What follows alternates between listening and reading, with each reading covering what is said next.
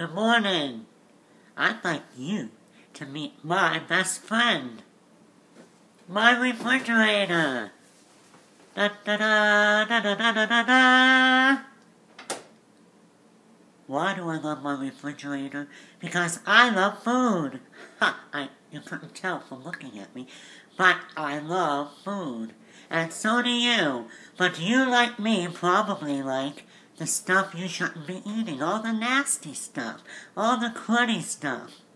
Well, you need to eat right. And when you do, you're always told, eat your fruit and vegetables. Eat your fruit and vegetables. So what do I live on? I live on zucchini. Zucchini is like 15 calories for 1 cup. A whole cup of zucchini is only 15 calories. But when you add anything to make it taste good, like normal people do, like my friend, olive oil. I eat olive oil and everything. I drink this stuff. I put it under my arms. It's wonderful. But it's 100 calories per teeny tiny tablespoon. Or, my favorite and yours, chocolate. If you don't like chocolate, seek mental health. This has been a public service announcement. Chocolate. Chocolate is about a kabillion calories for a tablespoon. A kabillion. They don't tell you that on the label because they can't fit it on there. But it's really a lot. Okay.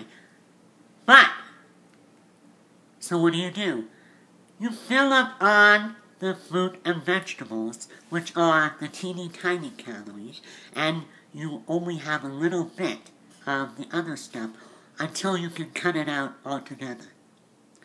So here's the good news. This stuff works, okay? It does work when you eat the filling things that are less calories. There's no more room for the nasty stuff, the heavy, high-calorie stuff. That's the good news. The bad news is, it's everywhere. It's not just physically, it's spiritually. God tells us that if we walk by the Spirit, we are not walking in the flesh. And if we fill ourselves up with spiritual things, there's no room for the things of the flesh.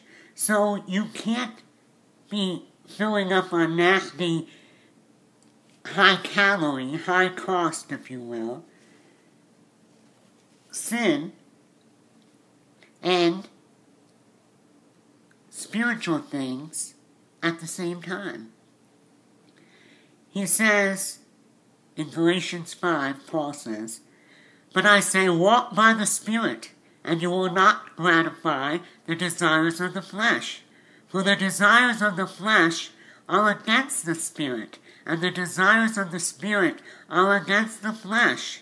For these are opposed to each other, to keep you from doing the things you want to do."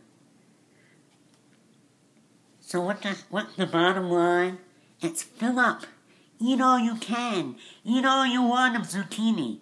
It's good for you. You can even taste it. Make it tastier with healthy ways. Not olive oil is healthy, but only a little amount. But the fruit of the Spirit, say there's not fruit and vegetables, is love, joy, peace, patience, kindness, goodness, faithfulness, gentleness, self-control.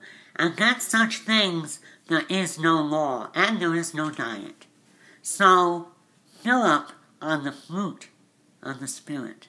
Fill up on that fruit of the Spirit, the good stuff, and you won't be having room. You'll be satisfied, and you won't have room for the nasty stuff. But first, you need to fill up with Jesus. Ask the Holy Spirit to take over your life, fill your heart, then fill you with His Holy Spirit to take up the room that makes you so busy you won't be bothered with that other stuff.